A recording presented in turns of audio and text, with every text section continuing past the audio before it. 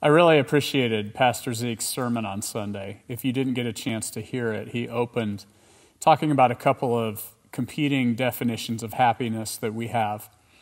I really think that we spend both too much and too little time thinking about these things. Too much in the sense that if you're like me, you spend a fair bit of time planning and scheming and trying to figure out what it's going to take to be happy in life. And frankly, at any given moment, I'm aware of whether I'm happy or not. If you're to ask me at any random time if I'm happy, I know the answer. Now, I may not tell you the answer. I might just say I'm fine. I might actually lie. Maybe it's because I'm not proud of why I'm not happy, or maybe it's because even though I know I'm not happy, I don't quite have the words to put to it. We spend plenty of time thinking about these things. But in another sense, we don't spend enough time thinking about it. And by that I mean that we often don't consider what real biblical happiness is. And so we're stuck in a shallow, sort of self-defeating pursuit of happiness without ever even really considering what it means to be happy in a healthy and an appropriate way. It probably doesn't help that as a nation we are inundated with advertising and messages all reinforcing the same idea that we can only be happy if we purchase the right product or take part in the right kind of service. Only then can we be happy. We've bought into this materialist assumption that we're material beings and our material souls can only be made whole by material stuff. Now, it'd be easy for me to rant about advertising or big business, but frankly, they've just figured out how to tap into something that's already there, something more fundamental that if we're going to attain true happiness, we need to genuinely deal with. It's that sense that if I only had a little more money or the stuff that money can give me, then my soul will be at rest, then I'll be happy. If I could only fix this particular relationship problem, I'll be happy. If only this particular health issue was cleared up, then I can be happy. Wherever our wishes for the moment are taking us, if they could be fulfilled, we'd be happy. I've just seen some of the new Jerry Seinfeld special, and at the opening of the special, he teases his audience, telling them about the fact that for a few weeks they've been looking forward to coming to see him, believing that it's going to give them enjoyment. And before he leaves the stage, he's promising them that their minds are already going to start to drift and think about how much they just want to be home. It's this crazy hamster wheel that we ride on. We keep on seeking things that make us happy, and they keep eluding us. But Jesus gives us a different vision. He tells us that we can only reach what we're searching for when we stop actually pursuing it. This paradox is perhaps best summed up when Jesus said, "Whosoever will lose his life for my sake will find it." Now, many of us have heard that verse before, and it's easy to agree intellectually. I've trusted in you, Jesus. I'm doing what I'm supposed to do. Of course, I've lost my life for your sake. And yet, like water flows downhill, we catch ourselves obsessing about ourselves, our wants and our plans and our desires. What do I want right now? And undergirding all that is this unquestioned assumption that if I get what I want right now, I'll be happy. I'll be content. I'll have joy. And yet, if you're like me, you've experienced at some point getting what you want and then discovering that it doesn't fulfill in the ways that it had ever promised. A friend of mine has told me about how when he was in high school, he went to a school that was the Florida equivalent of Class A, and he was on the football team there. And he and his teammates talked about and planned and worked and dreamed about the day they would win a state title. And lo and behold, they won the state title. And he talks about the next morning waking up just thinking, I don't feel any different. Is this all there is? Carol and I have joked and talked about the same thing. Before we got married, we spent weeks planning and looking forward to the big event, and the big event comes, and then you wake up the next day, and for a couple weeks, you're looking at each other going, Is this it? Is this what was promised? Where do we go from here? This isn't really what was advertised. And I bet you've got your own version of this kind of story. But Jesus wants to invite us out of that into something so much better. When the Pharisees asked Jesus to sum up the law, he quoted Deuteronomy. He said, "Love God with all that you are, and love your neighbor as yourself." Now, this is known as the greatest commandment, and it is a command, and in many ways a difficult one. But it's also a roadmap to the kind of fulfillment and the kind of joy that God wants us to have.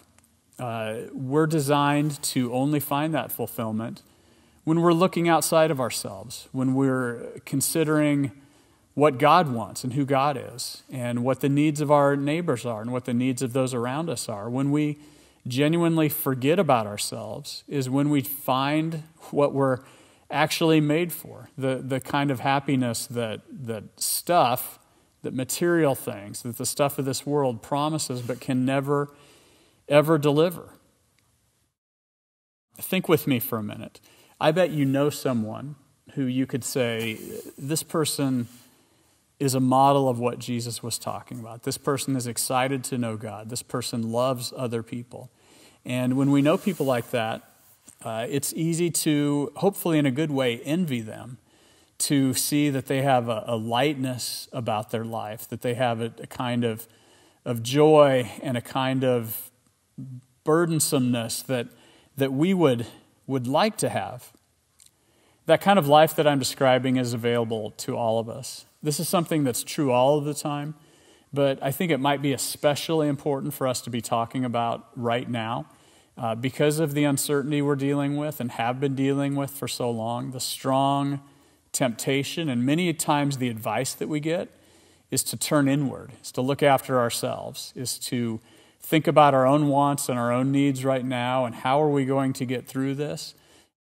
In some ways, that is necessary, but in some ways, that's a really strong temptation for us to simply descend into self-obsession.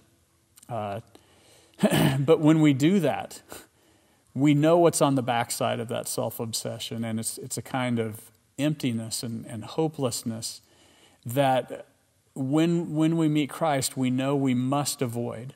But turning inward like that is guaranteed to leave us empty. But it's so hard to step away from, because to step away from it means admitting that we're not sufficient and admitting that we've been running on the wrong track all this time. And apart from the grace of God, that's something that none of us wants to admit. But to admit it, to make that step, to say I cannot find fulfillment within myself, is the first step toward finding the kind of contentment and joy that only God can give, the kind of contentment and joy that is described all throughout Scripture. When Paul wrote to the Romans, the church in Rome in the book of Romans, he told them to look outward.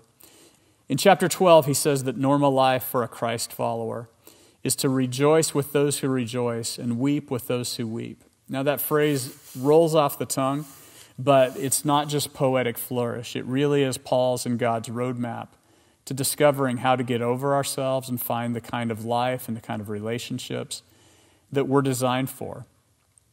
Now, I know that doesn't always feel natural. Is it easy to rejoice with those who rejoice?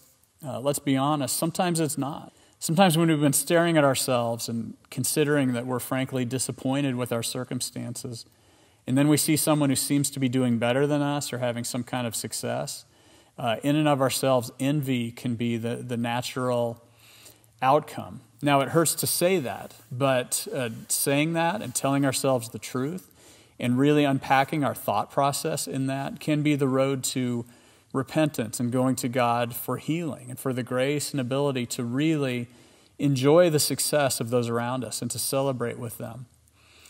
And to weep with those who weep is not an easy command. When we see others struggling, the temptation is to think I have nothing to offer them. They maybe don't even want me around. And yet, to step into someone else's pain and struggle really is a way to be an encouragement to someone, to discover all the things that we have to be thankful for, and really to emulate the life of Jesus in both of these ways. We see in the life of Jesus his willingness to celebrate a friend's wedding, his willingness to grieve with Mary and Martha the death of Lazarus. This is the life that Jesus lived and the kind of life that God is calling us into. Now, I know that in this season that we're in, it's tempting to say we don't have the means to reach out to others. We don't have the ability to go to somebody's house. We have limits on where we can go. And maybe there's an exemption in Romans 12 for pandemics, but I checked and there's not. We are still called to live this way under all circumstances. And God will provide the means for us to do this. We may need to do it creatively these days, electronically, whatever, but there's still a way to do this, in the uncertainty of these times, to step into the success of those around us and to celebrate with them. Many around us are hurting in different ways, to step into their grief and just be with them. It can be helpful to really consider how we want to be treated. When Jesus says to love our neighbors as ourselves, in part he's saying, consider your own wishes and know that that's what other people long for as well. When I have success, I want to share it with somebody. I'm hopeful that somebody will celebrate with me. When I'm grieving, I want somebody by my side. I want to know that somebody's there. I don't need them to have answers, but I want company. I want somebody to share my grief with me. And this way of living, this command, can really be a roadmap for us over the next few months and really for our entire lives as we seek the joy that God has for us and as we seek meaningful relationships. I can say that I'm really thankful for this church and so many of you who have leaned in and taken an interest in me and my family and just been a true friend to me and to my family in our good days and in our bad days. And it's my prayer that as a church we can be this for one another throughout this season, and that's become just a normal part of who we are. That's my prayer for us. I appreciate you listening. Thanks.